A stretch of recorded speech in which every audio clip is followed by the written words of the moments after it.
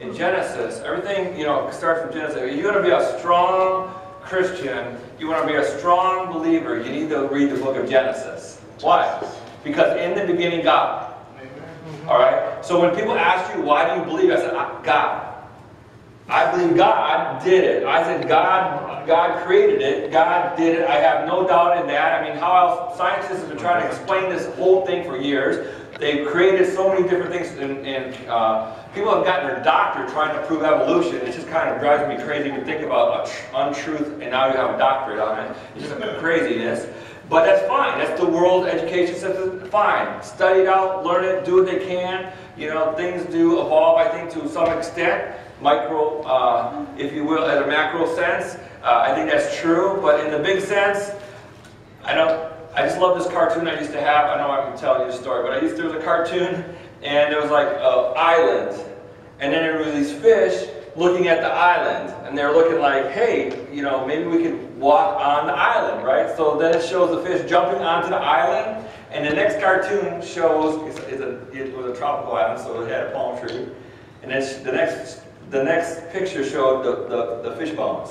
They didn't evolve. They just kind of jumped on the island and that was it. So it's like, hey, okay, that's pretty simple to me. But anyway, the reason I said God, I don't know why I went there. But anyway, God is the creator of all the world. Amen? Amen.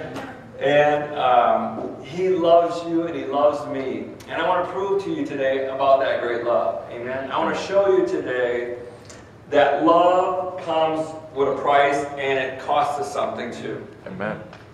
All right. It's something that's deep in us. It's not just something we can surfacely try to do this thing called Christianity. We can't. It's not on the surface. You can't kind of pretend this thing. It's much deeper. It's eternal. It's something that's going to cause you to sacrifice what you have in your own will to do the very will of God. You give up everything to do what you want for the kingdom of God, and so it has to be more. How can those disciples follow Jesus all those years, those 3 years, give up everything, all their wealth, if you will, all their job, their future, because I'm going to follow this man because he was telling truth and God revealed to them this truth. And so as they grew in relationship with this Jesus, this teacher, this rabbi, they begin to realize that there's something deeper than what happened. Something awakened in their spirit. They begin to understand. They begin to realize, and then they begin to fall in love with this man. And then at the end, Peter said, I'll die for you. So I want to pick this story up, if you will, in John chapter 13. It's right before he was going to be crucified. It's right before he was arrested. Right before... it was right when he washed the feet of his disciples. You remember John chapter 13. Let's go there. John 13. And I'm going to be teaching out of 31 through 35, but I want to just build it up to that so we remember what was happening. Jesus, knowing this was the last Passover meal that he was going to celebrate with his disciples on earth. They had all the fixings. They got ready, and as they got ready for this meal, Jesus comes in, and he takes and puts a towel around himself, and he got a basin of water, and he began to wash the disciples' feet. You guys remember the story, right? And he got around to washing their feet. He got to Peter. Peter's like, why don't wash my feet, Lord? And he questioned where he's at again, about his commitment, about his love for Jesus. He said, I have to wash your feet if you want to live forever. And he said, okay, God, well then wash my whole body. No, that's not the point. What Jesus was showing them is that they're going to have to be a servant to each other. That was the point of that washing the feet. It wasn't about lording over. It wasn't about ruling over. It wasn't about making some religious foundation. It wasn't about anything, but that the message that he was going to put in them through the Holy Spirit, he was going to and they'll see in just a short time, they'll be empowered to do this work, but they're going to have to be servants. They have to be humble. They have to work to do and serve so this message of love will spread through the whole world. Amen? Because otherwise, the authority and everything that they did, now think about that. They walked through, you see later on that Peter walked down the road, and by a shadow alone, people were healed. Right? So people are going to run to you and flock to you. Well, you must be a God, right? And they, no. Everything that you see that's happening here is done because Jesus, the man that you crucified, that's how this is happening, right? So Jesus is telling this story. Then he goes, let's pick it up at verse 18. He says, I am not, this is right before the betrayal now. Now that he washed your feet, now there's a betrayal that's going to happen. He's going to reveal who was going to betray him. He says, verse 18, it says, I am not referring to all of you. I know those I have chosen. But this is to fulfill the scriptures. He who shares my bread, he lift up his heel against me. He'll lift up his heel against me. Now, I went back and referenced that. You know, in Genesis chapter 3, the same thing is in there. Could you do that? Could you turn there with me? I want to show you this heel here that is going to hit Jesus. Right? He's gonna bruise Jesus' heel, and Jesus was going to crush his head, right? Okay, so this is a prophecy, or this was the word that God told to the fallen man. When man sinned, when they ate of that tree, and Adam and Eve sinned, and sin entered the world. Now God was telling them what was going to happen. In verse 13, Genesis 3:13. Then the Lord God said to the woman, what is this that you have done? The woman said, the serpent deceived me, and I ate. So the Lord God said to the serpent, because you have done this. Now who's the serpent? The devil, Satan, right? The enemy, the devil. That's what Satan is referred to in the Bible as the snake, or the devil, or Satan, okay? So he says, cursed are you above all the livestock, all the animals, wild animals. You will crawl on your belly, and you will eat the dust all the days of your life. So the enemy right now, since this time, the devil, think about everything, how bad the devil is. He's dirt. He's eating dirt. Now think about that. That's why he's so mad, I guess. I don't like to eat dirt. And I will put enmity or hatred between you and the woman, and between your offspring and hers. Who's the woman here? Who's the woman here? Eve. And it's a prophetic word. So what else? Who else would this refer to? The church. Yeah. And who else? Who's going to have the baby? Mary. Yeah. Thank you, John. Yeah. And between you and the woman, and between your offspring and hers, meaning the church too, Jesus will crush your head, and you will strike his heel. Now let's go to Matthew chapter 13. John 13. And it says, and he'll lift up his heel against me. Prophetic word coming to pass right now. It's coming to pass. Genesis, when God told Adam and Eve what was going to happen, and the snake, now it's about to happen. Okay, it's going to be fulfilled. This prophecy, this word, this truth is now going to be fulfilled right here and right now. It says, I'm telling you now before it happens, so that even when it does happen, you will believe that I am He. Who? Jesus the Christ. I tell you the truth. Whoever accepts anyone, I said, accept me, and whoever accepts me accepts the one who sent me. So Jesus said, don't accept anybody except for me. There's no other word out there. There's no other truth out there except for Jesus. Don't accept them.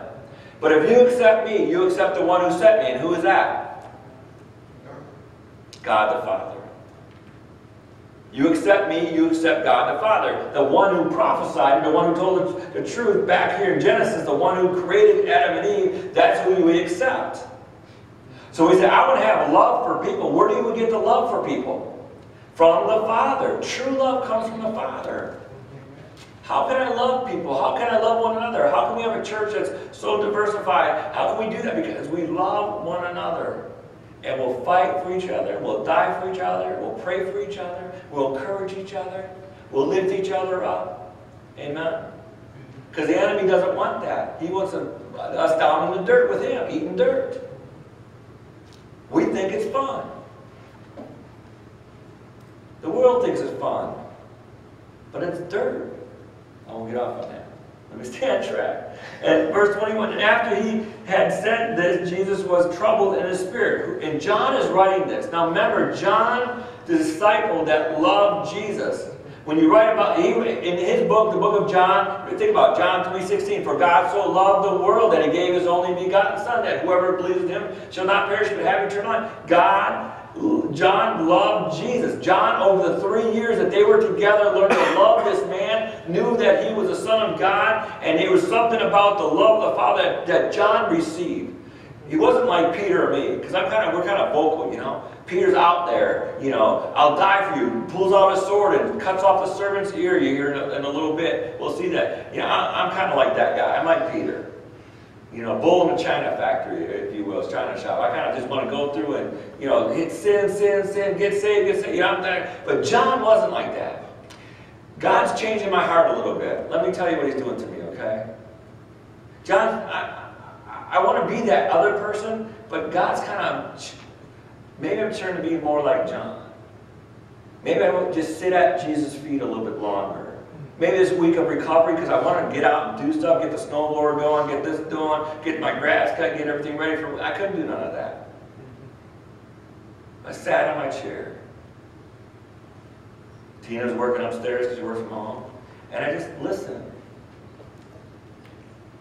You know, maybe I need to learn to love like John loved God so much.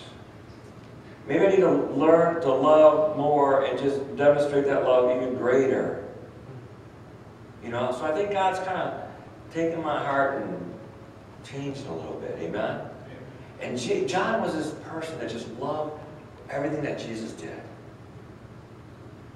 And he began to listen to the words that Jesus was speaking at this time. And look what happens next. It says, after he had said this, he recognized that Jesus was troubled in his spirit.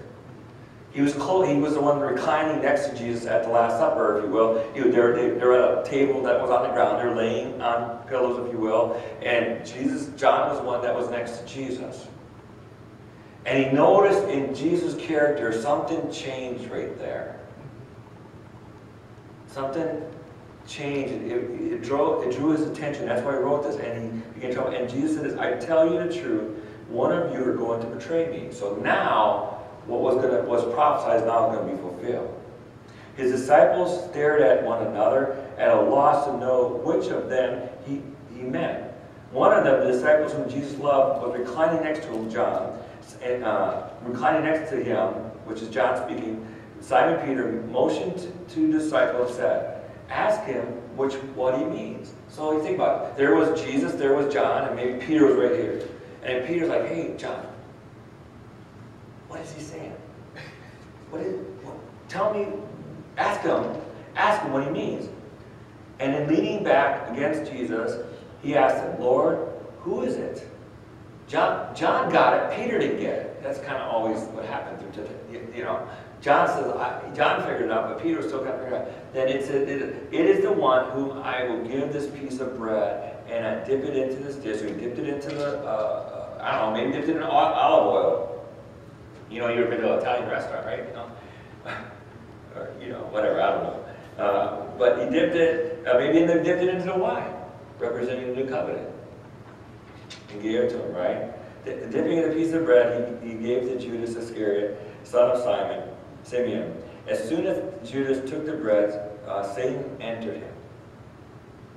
So at this point, now think about this, he had to go against everything that God was doing. And then Satan entered him because sin came to him, but until he actually was going to fulfill it, he was tempted, but then the sin happened. Amen? How we get tempted? How do we get tempted? Anybody get tempted to do things wrong? Yeah, we all get tempted. Until we do it, that's, you know, the sin. We can resist it up to that point. What you are about to do quickly. Jesus told him, but no one at the meal understood why Jesus said this to him. Since Judas was charging the money, some thought Jesus was telling him to go buy what was needed for the feast, or to give some money to the poor. As soon as Judas had taken the bread, he went out, and it was nighttime. Now this is what I want to talk about. This is what I want to teach about this next section. It says, when he was gone, Jesus said. Now I'm going to read this. Let me just read through this, and then I'm going to explain it a little bit, and then we're going to go into 1 John. It says, when he was gone, Jesus said this, now is the Son of Man glorified. Now, he said, now, this is the beginning of my glorification. All right? And God is glorified in him. God is going to be glorified. God the Father is going to be glorified in what I do. If God is glorified in him, God will glorify the Son in himself and will glorify him at once. So at once, Jesus knew the mission, he knew the purpose he was there for, and he was going to fulfill that without a doubt. He's confessing it to his disciples. My children, he says. This is so powerful, this word, my children. Look it up someday. Look it up in the original. He's saying that to you. He says, when he says children, he's saying the same thing. He's saying this is not Jesus speaking at this moment. This is God the Father going through Jesus at this moment. He's saying, my children, I will be with you only for a little longer. You will look for me, and just as I have told the Jews, I will tell you now, where I'm going, you cannot come. And look at verse 34. This is so powerful. Remember, this is an intimate moment. Think about the moment. Jesus is sitting at the Last Supper. The accuser, if you will, the one that's going to deceive him, he just revealed, and now he knows what's going to happen next. We see the Garden of Gethsemane. We know he's going to be arrested. He's going to be beaten, flogged, put on the cross. All that's going to happen next. At this moment, at this intimate moment, he goes, I'm going to tell you some deep truth. We can't take this lightly. I read this over and over and over this week. I said, God, this is so powerful. How do I miss this? How do I not understand how great your love is for me? And he says this, he goes, where I'm going, you cannot go. Verse 34, a new commandment. Now, what is this word commandment? It's like a new covenant, right? Remember the old covenant? Everybody understands it. The Jewish people had to sacrifice animals for their sin. Once a year, the high priest had to go into the temple and sprinkle the blood of that animal onto the altar, the mercy seat, and the sins of that nation would be forgiven. That's gone now. Because now Jesus is once and for all going to do that for us. He's going to take his own blood. He's going to take it to the temple that's in heaven and sprinkle it on the mercy seat. And the sins of the world will be forgiven forever. And all you have to do is believe that. Amen? All we have to do is believe that. And he says, this is a new commandment. I give you, and look what does it say in your Bible? Love one another. He didn't say, I want people to be Jewish. He didn't want to say people you have to be Roman Catholic. He didn't tell people that do it. He just telling people, love one another. As I have loved you, so that you must love one another. Look at verse. By this, all men will know that you are my disciples if you love one another. Then Peter goes on to talk about where he's going after that. But Jesus said, listen, what happens? What's the greatest commandment that God gave? Remember, Jesus said, you have all these commandments. You talk to some Jewish scholars, they can give you every 500 or 625 of them or whatever they are. You know, they got the 10 commandments, you got all the laws and all that stuff. Jesus said, no. All you have to do is love one another. And Jesus said this way, he simplified it. He said, he said to the religious folk, if you would love God with all your heart, mind, body, and soul, and if you love one another, you fulfill all the law. You fulfill all the rules. You won't do wrong, if you will. You won't be tempted. You'll be tempted, but you won't yield to sin if you would love one another. How powerful is that? I'm thinking like, okay, God, do I love everyone? I have to do some self-examination. If I'm going to preach that, I got to look at myself. Do I love everybody? Do I demonstrate that love?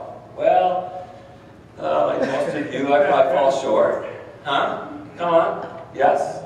Right? We kind of I'm working on it, God. And being in the United States, we think, oh my goodness, we got this perfect country, right? There's more hatred going on in this country than in the whole world. It's ridiculous. Amen. Huh? Where's the Christian church? Where's the church standing up and loving, breaking down those walls that we put up in our country for so long? Where's the love?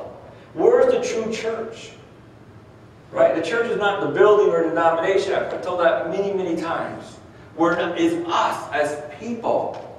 It's not ministries. It's not, we're all children of God. Now, we meet here today because we're a family here, that's fine. But let's not exclude any other family that's worshiping the true God. Amen? We're all one family doing the same work for the kingdom of God. Amen? That's the way it is. You'll never hear me say, this Capital City Church, we got it all together. We got all the answers. You've got to follow us and that's it. You know, our doctrine, that's the way to go. That's a lie from hell. Why? Because it divides the believer. It divides the believer. I'm tired of, listen, I'm just going to go there this morning.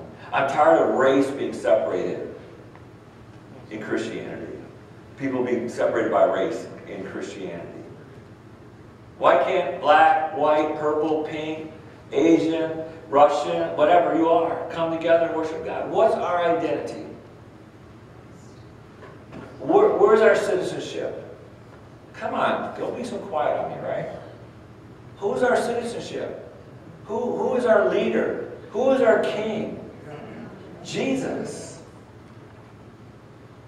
It's Jesus. It's Jesus. So we need to love one another as Christ loved the church and gave himself for it. So this word, my children, it got me going. I was like reading this and going and doing some research, and then it brought me to go to 1 John. Now, when's the last time you read 1 John? Again, this is a disciple that loved Jesus. So the word love in this book is so many times. You know, it's just so many times. But there's such a great depth of warning for the believer in this book too. Peter comes before John in the New Testament. Did you ever? The bold Peter, and then the John that's going to say, okay, I know Peter told you, but let me just lay it out more in a loving, kind, shepherding way for you, okay? So this is what I want to do this morning. Tina's going to help me, and we're going to read the whole book of 1 John together. All right? We're going to read. Instead of preaching and telling you about it, I got a couple verses I want to amplify a little bit, but for the most part, we're just going to read 1 John.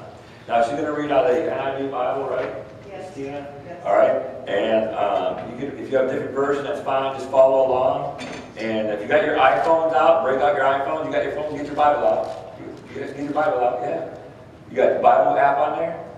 All right, get it out. And go to 1 John. There's a reason for this. I was sitting in my chair. I have this big chair. Rashid brought me this really nice heating pad kind of thing. It's full body length, so it fit my whole chair. So I can it vibrates up here by my neck, and it vibrates in my back, and it vibrates on my thing. And then each one of them heated up too, so it was like, it was great, you know. It worked. It would help loosen my back up. And as I was sitting there and I was just reading this book over and over and over, I just read it. And the more it got in my spirit, I said, oh, you know, I'm going to change church service. I'm going to end church service with this today. I want to read this, and I want you to just try not to let your mind wander right now, okay?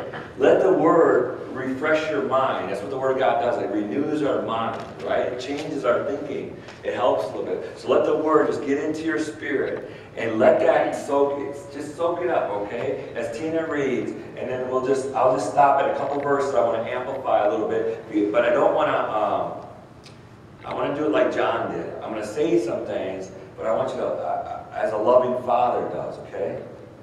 Okay, you're not quite doing this right, honey. Let's change this, okay? And that's what John did. He says in one of the verses, he talks about lust of the flesh, lust of the eyes, and pride of life. It's here in 1 John.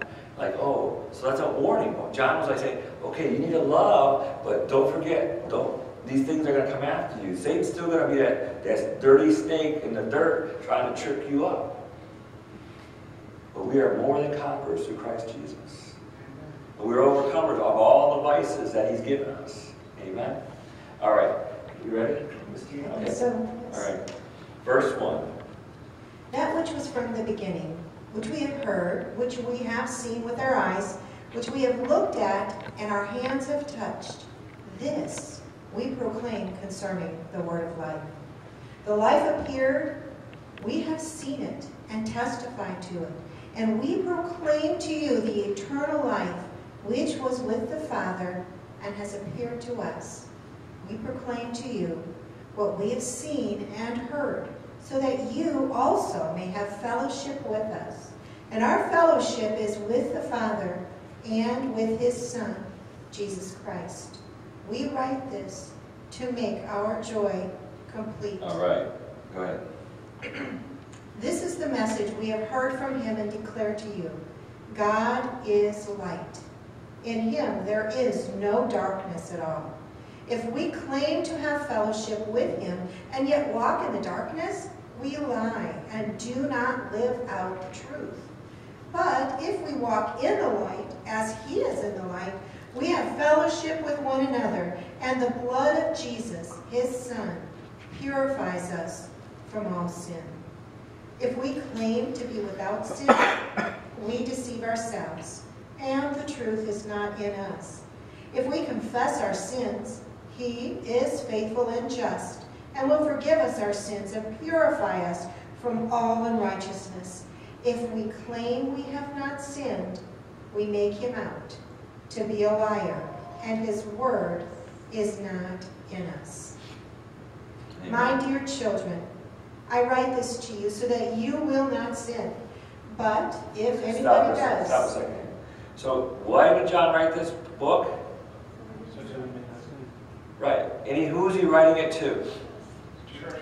He's writing it to the new church, the new developing church. So the message doesn't change. He's writing it to us so we can avoid sin. So this is an important thing, right? Because we don't want to walk in sin. We want to walk in righteousness and light, love. Go ahead, Tina.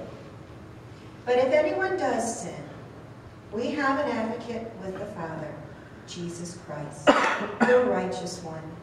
He is the atoning sacrifice for our sins, and not only for ours, but also for the sins of the whole world. We know that we have come to know him if we keep his commandments. Whoever says, I know him, but does not do what he commands, is a liar, and the truth is not in that person. But if anyone obeys his word, love for God is truly made complete in them. This is how we know that we are in him. Whoever claims to live in him must live as Jesus did. Dear friends, I am not writing you a new command, but an old one, which you have had since the beginning. This old command is the message you have heard. Yet I am writing you a new command. Its truth is seen in him and in you, because the darkness is passing, and the true light is already shining. If anyone who claims to be in the light but hates a brother or sister is still in the darkness. Anyone who loves their brother and sister lives in the light, and there is nothing in them to make them stumble. But anyone who hates a brother or sister is in the darkness and walks around in the darkness. They do not know where they are going because the darkness has blinded them. I am writing to you, dear children, because your sins have been forgiven on account of his name. I am writing to you, fathers, because you know who is from the beginning. I am writing to you, young men, because you have overcome the evil one. I write to you, dear children, because you know the Father. I write to you, fathers, because you know him who is from the beginning. I write to you, young men, because you are strong, and the word of God lives in you, and you have overcome the evil one. Do not love the world or anything in the world.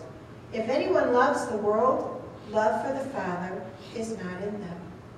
For everything in the world, the lust of the flesh, the lust of the eyes, and the pride of life, comes not from the Father, but from the world. The world and its desires pass away, but whoever does the will of God lives forever. Dear children, this is the last hour. And as you have heard that the Antichrist is coming, even now many Antichrists have come. This is how we know it is the last hour. They went out from us, but they did not really belong to us. For if they had belonged to us, they would have remained with us. But their going showed that none of them belonged to us. But now you have an anointing from the Holy One, and all of you know the truth. I do not write to you because you do not know the truth, but because you do know it, and because no lie comes from the truth. So who is a liar? It is whoever denies that Jesus is the Christ. Okay, listen to that. The lying religions are those that do not believe that Jesus Christ came in the flesh. All right? So when you're talking to people and they try to lead you to a different, that's how you verify it. We'll talk about this, we'll see it again here in Scripture, that those religions that take you away from Jesus is not a true religion. All right? There's so many deceiving things out there. You have to be aware that how do you measure what's right is through the Word of God. Amen? So you have to know the Word. Go ahead, Tina. Who is a liar? It is whoever denies that Jesus is the Christ. Such a person is the Antichrist, denying the Father and the Son. No one who denies the Son has the Father. Whoever acknowledges the Son has the Father also. As for you, see that what you have heard from the beginning remains in you. If it does, you will remain in the Son and in the Father. And this is what he promised us, eternal life. I am writing these things to you about those who are trying to lead you astray. As for you, the anointing you received from him remains in you, and you do not need anyone to teach you. But as his anointing teaches you about all things, and as that anointing is real, not counterfeit, just as it has taught you, remain in him. And now, dear children, continue in him, so that when he appears, we may be confident and unashamed before him at his coming. If you know that he is righteous, you know that everyone who does what is right has been born of him. Amen. We're going to do verse chapter 3 also. Well, we're going to do all of them, but think about this last part. Jesus is coming back. And if he, this is what I like when I read this, I think, okay, if Jesus came back right at this moment, he appeared in this room with us, would we be embarrassed? Would we like, oh, we could have done more? Or, oh, I hope he doesn't know about this thing in my life. Right? I hope he doesn't reveal that. I hope he doesn't show everybody how I really am. Amen? And that's where I had to deal with this week. I had to look at thinking like, hey, if Jesus was standing at my chair where I was hurting, and he would show me who I really am. If we appeared here today, would we hide underneath the chair? What would we do? Would we bow in his presence? Would we stand up in awe of him? I just hope we're not embarrassed. We're not ashamed. He just says, well done, my good and faithful servant. Amen? Amen. That's why John is writing this, and he repeats these things. It seems like he repeats himself, but he's doing it because he's doing it gently. My children, God loves you. He loves you. You're the only hope for the world. You're the only light for the world. He's just, my children, listen, don't be like the world. Let that love shine through you so the world will know me. Go ahead. Chapter 3. See what great love the Father has lavished on us, that we should be called children of God. And that is what we are. The reason the world does not know us is that it did not know him. Dear friends, now we are children of God, and what we will be has not yet been made known. But we know that when Christ appears, we shall be like him, for we shall see him as he is. All who have this hope in him purify themselves just as he is pure. Everyone who sins breaks the law, In fact, sin is lawlessness. But you know that he appeared so that he might take away our sins, and in him is no sin. No one who lives in him keeps on sinning. No one who continues to sin has either seen him or known him. Dear children, do not let anyone lead you astray. The one who does what is right is righteous, just as he is righteous. The one who does what is sinful is of the devil, because the devil has been sinning from the beginning. The reason the Son of God appeared was to destroy the devil's work. No one who is born of God will continue to sin, because God's seed remains in them. And where's the seed come from? God's seed comes, God's seed is in them. In Genesis, it says the seed, right? So that seed is a prophetic word. That seed is Jesus. Jesus is in you. The Holy Spirit is in you, right? The Holy Spirit came upon Mary and she became pregnant and had baby Jesus, right? So that seed that is planted in you now as a believer. Christ by His Spirit is in you. Hallelujah. The seed is planted in you. Hallelujah. It will grow in you. Praise the Lord. Go ahead. No one who is born of God will continue to sin, because God's seed remains in them. They cannot go on sinning because they have been born of God. This is how we know who the children of God are, and who the children of the devil are. Anyone who does not do what is right is not God's child, nor is anyone who does not love their brother and sister. For this is the message you have heard from the beginning. We should love one another. Do not be like Cain, who belonged to the evil one and murdered his brother. And why did he murder him? Because his own actions were evil, and his brothers were righteous. Do not be surprised, my brothers and sisters, if the world hates you. We know that we have passed from death to life, because we love each other. Anyone who does not love remains in death. Anyone who hates a brother or sister is a murderer, and you know that no murderer has eternal life residing in them. This is how we know what love is. Jesus Christ laid down his life for us, and we ought to lay down our lives for our brothers and sisters. If anyone has material possession and sees a brother or sister in need, but has no pity on them, how can the love of God be that person? Dear children, let us not love with words or speech, but with actions and in truth. This is how we know that we belong to the truth, and how we set our hearts at rest in His presence. If our hearts condemn us, we know that God is greater than our hearts, and He knows everything. Dear friends, if our hearts do not condemn us, we have confidence before God and receive from Him anything we ask, because we keep His commands and do what pleases Him. And this is His command, to believe in the name of His Son, Jesus Christ, and to love one another as He commands us. The one who keeps God's commands lives in Him, and He in them. And this is how we know that He lives in us. We know it by the Spirit He gave us. Dear friends, do not believe every spirit, but test the spirits to see whether they are from God, because many false prophets have gone out into the world.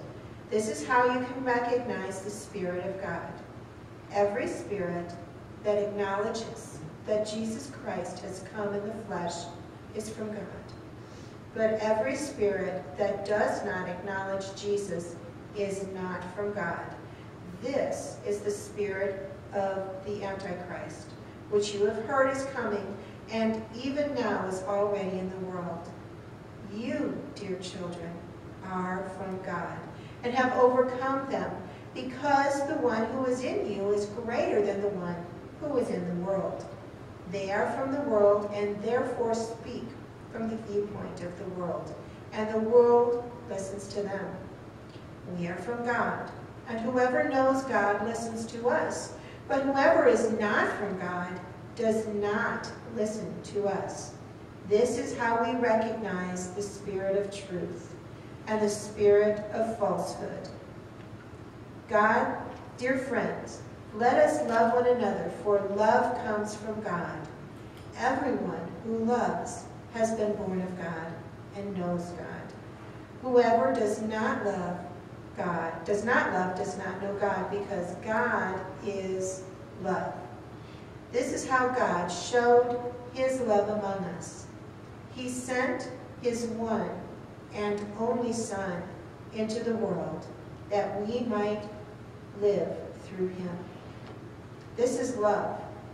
Not that we loved God, but that he loved us and sent his Son as an atoning sacrifice for our sins. Dear friends, since God so loved us, we ought to love one another. No one has ever seen God, but if we love one another, God lives in us, and his love is made complete in us. This is how we know that we live in him, and he in us. He has given us of his Spirit, and we have seen and testify that the Father has sent his Son to be the Savior of the world. If anyone acknowledges that Jesus is the Son of God, God lives in them, and they in God.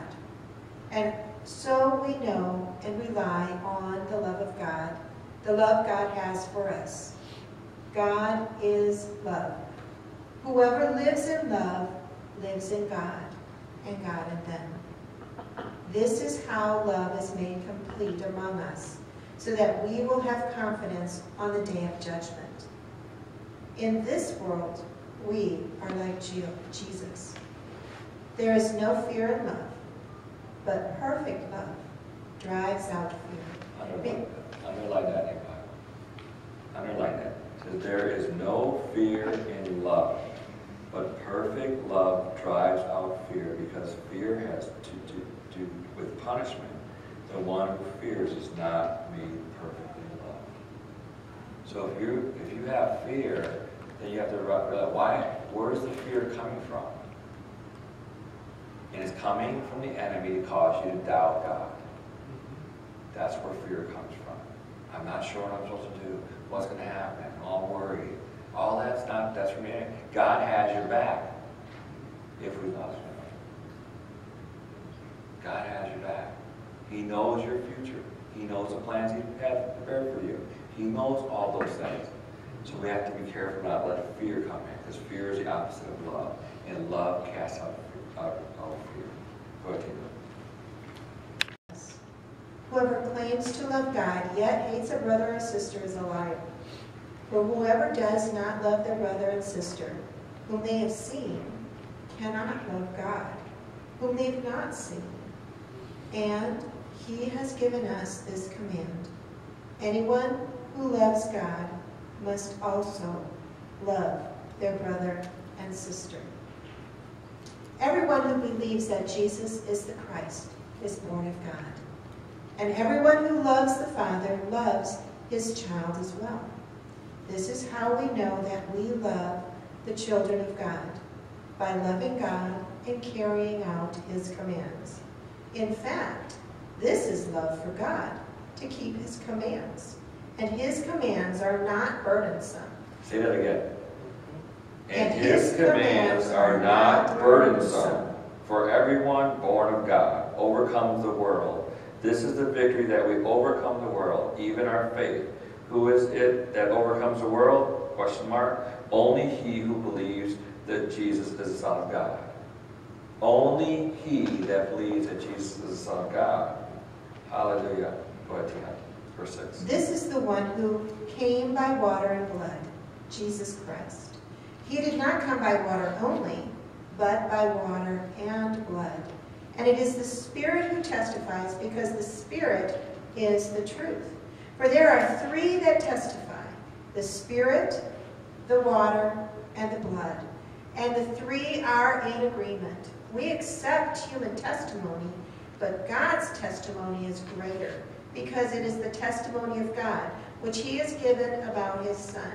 Whoever believes in the Son of God accepts his testimony. Whoever does not believe God has made him out to be a liar, because they have not believed the testimony God has given about his Son. And this is the testimony. God has given us eternal life. Amen. And this life is in his Son. Yes. Whoever has the Son has life. Whoever does not have the Son of God does not have life. I write these things to you who believe in the name of the Son of God, so that you may know that you have eternal life. This is the confidence we have in approaching God, that if we ask anything according to his will, he hears us. And if he knows and we know that if he hears us, whatever we ask, we know that we have what we asked of him. If you see any brother or sister commit a sin that does not lead to death, you should pray, and God will give them life. I refer to those whose sin does not lead to death. There is a sin that leads to death. I'm not saying that you should pray about that. All wrongdoing is sin, and there is sin that does not lead to death. We know that anyone born of God does not continue to sin. The one who was born of God keeps them safe, and the evil one cannot harm them. We know that we are children of God, and that the whole world is under the control of the evil one. We know also that the Son of God has come and has given us understanding, so that we may know him who is true, and we are in him who is true, by being in his Son, Jesus Christ. He is the true God and eternal life. Dear children, keep yourselves from idols. So John finishes up with keep yourself from idols. We have plenty of idols today. But I want you to go back to one of the most misused verses in this Bible, in this passage, is right before in verse 13. Go back to verse 13. I write these things to you who believe, and I'll end with this, in the name of the Son of God, so that you may know that you have eternal life. So John is writing these so we can have eternal life. How do we have eternal life? We confess that Jesus Christ is the Son of God, right? And we abstain from sin. And that's what he's saying over and over. The message is this. There's no other gospel message that we have to say to people to be saved. There's no other thing that we can tell people. This is the message. God loves you. He sent his Son to die for your sins, and you don't have to walk in that sin anymore because it was defeated on the cross. And if you accept that and love God and obey him, you're good to go. So now look at the next, now in that context, think about these next verses. This is the confidence that we have approaching God. Now here we are, a sinner. We're going to approach God. It's that if we ask anything in his will, he will hear us. And we use that verse all the time for stuff that we want. But really what it's talking about is when you recognize that you're a sinner, we can approach God and ask him to forgive us of anything, and he'll do. That's what this means right here. We take that out of context. We take that one verse, and we have a doctrine, and we say, ask anything in God's will, and he'll do it for you. But what he's referring to, look what he refers to right here. He sandwiches it in between the first part and the last part. He's talking about God's love.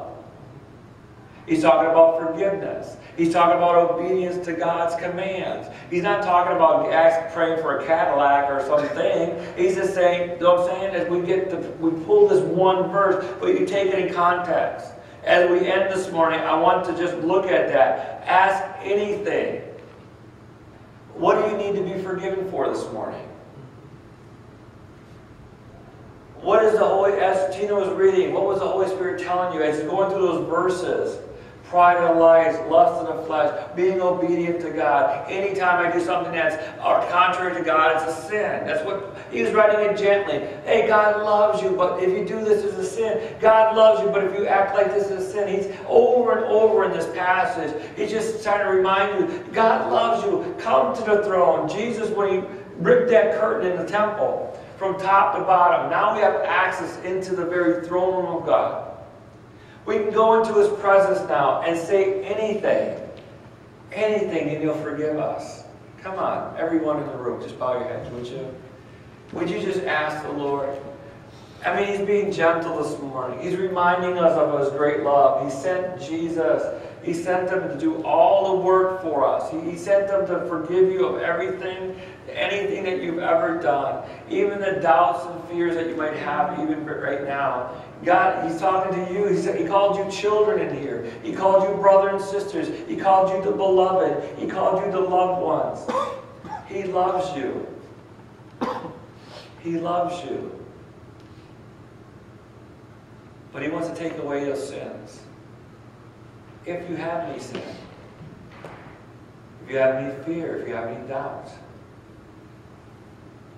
He wants to forgive you.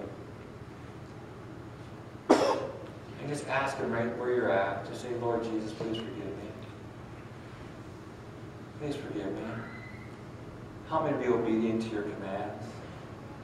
Help me to love one another as you love us.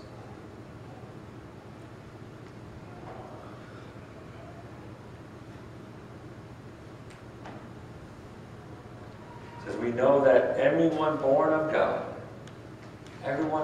God does not continue to sin, as it says in verse 18. Help me, God, not to sin. Ask Him that right now, right where you're at. Ask Him, help me not to judge people. Help me to love those that are different than myself. Help me to reach out and be your hand extended in the world. Lord, help me to love. It says here, if you see a brother in need or a sister in need, and you have means, you should help them. Lord, help me be open to give. Let me be a giver. Let me be a giver. So those brothers and sisters that have need, that we can provide for them.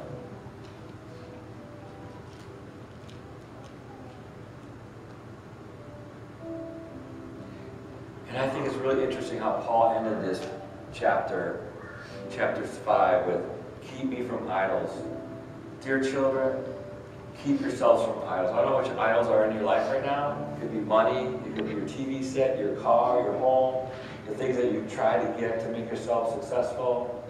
Lord, help me not to be that idol. Let you be the Lord and King of my life. Let you be the one that my focus is. Let me have dove eyes, as that one song Tina was singing. Remember that song? Dove eyes. Let me have singleness and purpose, that my eyes are focused on you, that your love will flow through me to the world around me. Father, you see every person in this room right now. God, you know what we struggle with. We know what how we've overcome so many things, but God, we still feel like unworthy at times. But God, you said we should have joy. So Father, even though we recognize that maybe things aren't perfect in our lives, God, I pray you restore the joy of our salvation. That you took these sins away and you washed us clean, and now we are called your children. And even that the world may hate us, God, we're still going to serve you. Even though the world may mock us and make fun of us, God, oh, you are our King and our Lord, and we'll not bow to any other except for you. Father, I pray your power through your Spirit for each person that's in this room. For you sent your Holy Spirit to lead us in all truth and give us the power we need to be your witnesses. So Father, I pray your power over each person right now. Fill them with your Spirit. The deposit you put in them, that Spirit, God, let it grow. And I thank you for that. Father, bless your children. Let your face shine upon them, Lord God. God, give them peace. In Jesus' precious name. And everyone said, amen. Amen. Praise the Lord. Let's give God praise. Hallelujah. Thank you, Lord. Thank you, Lord. Let's just stand right now. Hallelujah. Stand in His presence. Thank you, Lord. Thank you, Lord. Thank you, Lord. Thank you, Lord. Thank you for your word this morning, God. Let it penetrate our hearts and our minds. Let it change our character, Lord. Let us be like you, God. Oh, Father, we thank you so much. Thank you so much.